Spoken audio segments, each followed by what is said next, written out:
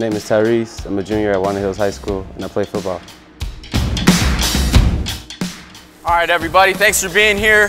The Cincinnati Public Schools Athlete of the Month awards model student athletes throughout the district that are active in the community, do a good job in the classroom, and of course excel on the field.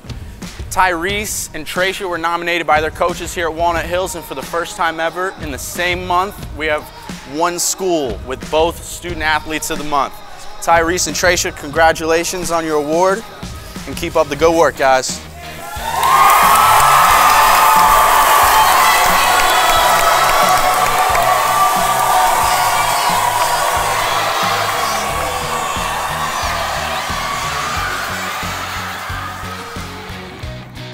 Well, in the summer, I volunteered for Matthew 25 Ministries.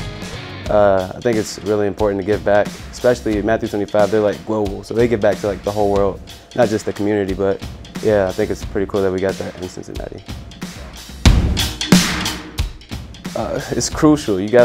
I've seen like great athletes that couldn't really amount to anything because their grades weren't there. I think if you want to have a future and you want to go to college, academics is the first place to look. I started on varsity as a safety.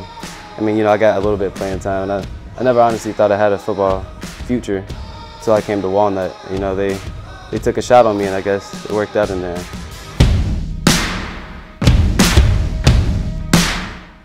Well, sophomore year, I wasn't even supposed to start. I got lucky, and I didn't get the ball till like week 6, and it happened to be like the game we were going against Loveland. And our starter running back, Walnut McDonald, he went down, and basically that was the only thing they had left. And yeah, so Walnut went down.